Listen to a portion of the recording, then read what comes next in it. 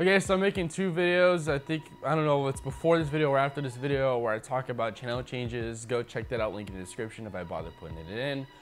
And today I want to talk about what these are and what do they do, especially for those out there that are doing film and then suddenly just see me just drop a video on what a server is and why do I have one.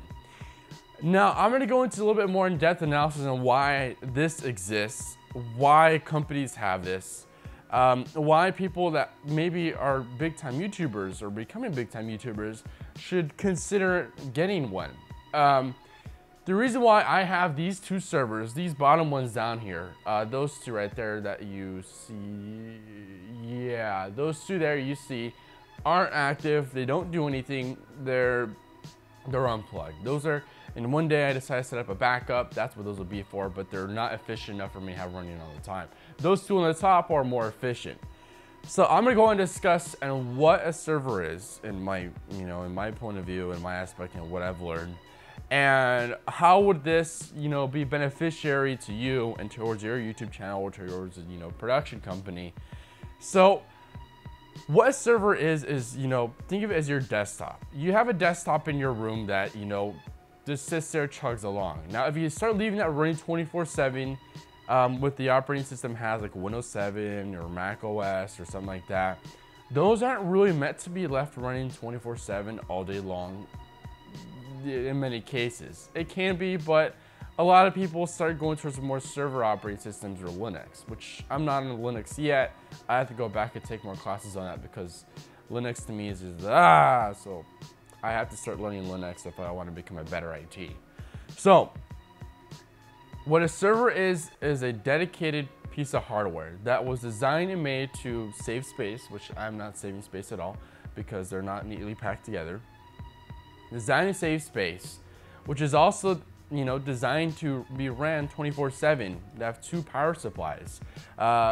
And it will have multiple hard drives that are all synced together in a RAID. So one fails, you swap out the hard drive and you put another one in, and it starts adding all the files back onto that hard drive. I'll have to discuss in another video what RAIDs are. Now, once you get a server, you go ahead and you hook it up to your network, you plug it in and you put it in a spot where it's not going to annoy you, that has an AC control environment, not this area here. And once you go ahead and do that, or in a temperature controlled environment, which this area is pretty much insulated if you see what's behind me. And so with all of that in mind, you set it all up, and now you choose your OS of liking. You go ahead and get FreeNAS. You can go ahead and get Windows Server 2012, an older version if you can't afford it. Or if you're in college, go through DreamSpark and set up an account with your school, and then go ahead and download the version of OS that you like to choose and put it on the server, and it's free while you're still in college. So with having a server and all that, just remember that this may be power consuming. If you're not willing to pay the extra overhead for a server, they get a small little NAS or something like that to back up everything. But another cool thing about servers is that if you watch Linus Tech Tips, you can use this for rendering. You can edit off your laptop through a gigabit Ethernet connection and then upload it straight into the server, render it through the program of your liking, and then export it, send it back, and then upload it from the server or bring it back to your laptop and then upload it directly to YouTube.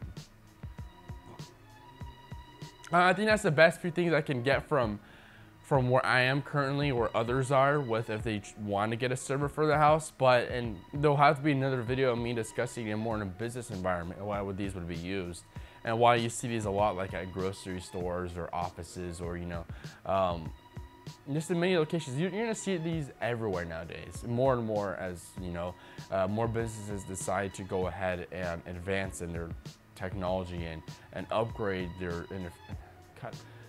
I'm getting too ahead of myself, so that's all for this video. This is just a very, very basic video of me discussing what a server is and my point of view, what I use it for. If you guys really want a more in-depth video on what it really is, there is many videos out there. But if you guys want, more videos of me discussing technology like this, go ahead and leave a like below. And as for anything, this is Greg from Legacy Productions, and well, see you on the next one.